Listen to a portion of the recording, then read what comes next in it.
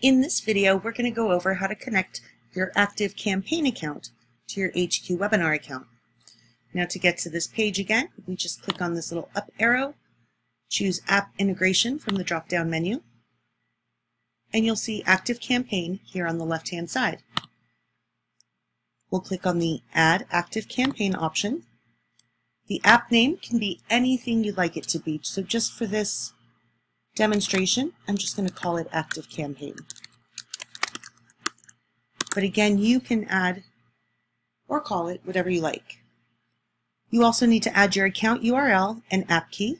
So we're going to go over to our ActiveCampaign account. We're going to come down here to Settings.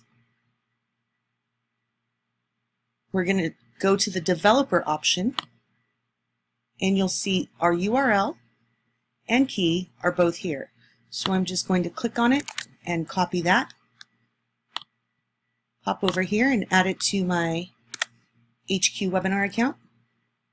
Then I'm going to come back over, grab my key, copy it, and paste it in here. I'm going to click on the Update button, and you're all set with your ActiveCampaign integration.